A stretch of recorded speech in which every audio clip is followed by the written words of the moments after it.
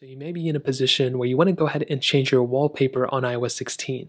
Now this is a little bit of a different process on iOS 16 than previous versions of iOS, but to do this what you want to do, and I'm going to use my different iPhone because I love that wallpaper on that phone, is you want to go ahead and make your way over to your settings application. Now when you're here, you want to scroll down until you see wallpaper. So here we want to click wallpaper.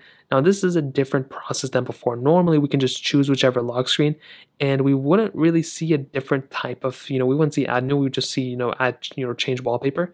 So here what we can do is we can click add new wallpaper right there.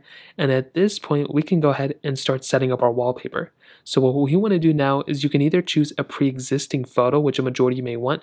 So you can choose photos and you can go ahead and choose that type of photo from your, photo library.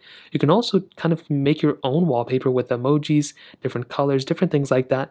There are some, predetermined and built-in wallpapers that Apple has already made. So there's, collections here, there's emoji, specific things right here.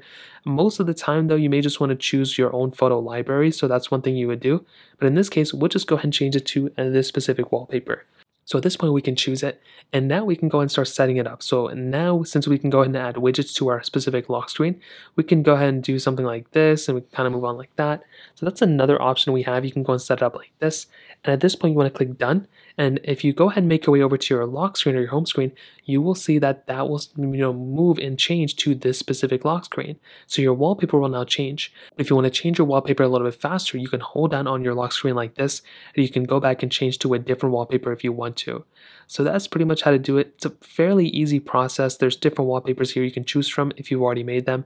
I would recommend deleting them as often as possible, but that's pretty much how you do it. If you have any other thoughts or questions, please let me know in the comment section below. Hit the like button, that would mean so much, but definitely hit that subscribe button. More importantly than everything else, I love every single one of you guys. Hopefully I'll catch you guys in the next video. Peace out till then.